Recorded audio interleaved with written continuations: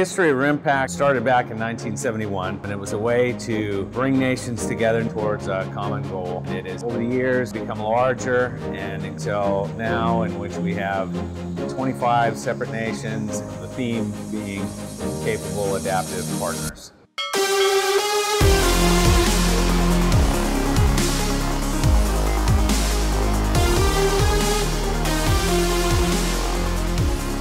RIMPAC has been badass. No joke, this is the most that I've seen, like stuff that I've wanted to see. As a VLS tech, most VLS techs don't ever get to shoot a missile in their entire career. I've been a GM for 4 years and I actually got to shoot a missile and see what it's like. So RIMPAC has pretty much been an example of everything we've been training for.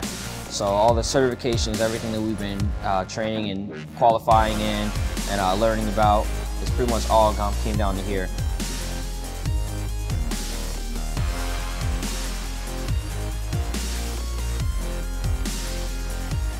We actually have people come in and approach us, other ships and other aircrafts approaching us who we don't know, so we have to sneak around them or engage them.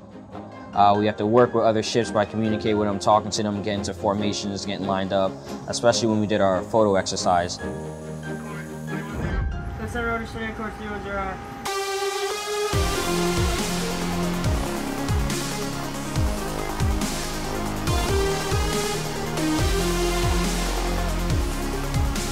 Not to mention like stepping outside during the photo X when we had like 30 other ships around us.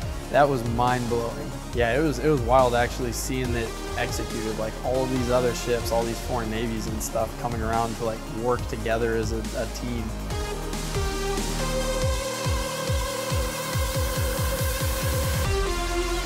So RIMPAC experience has been what we've been working for, what the Navy is, what the O'Kane does.